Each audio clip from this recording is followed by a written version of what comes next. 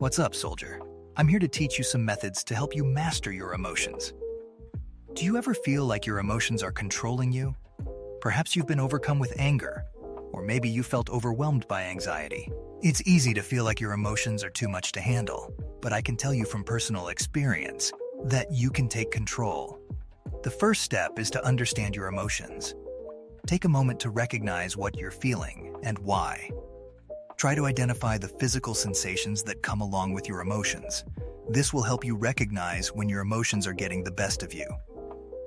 Next, practice meditation. Find a quiet place to sit and focus on your breath.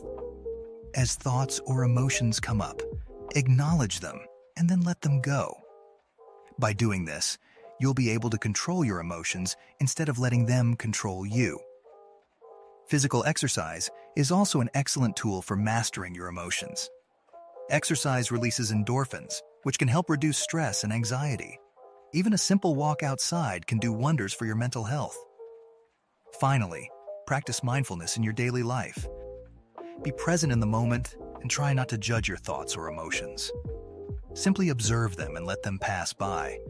By practicing these techniques regularly, you'll learn to control your emotions instead of letting them control you.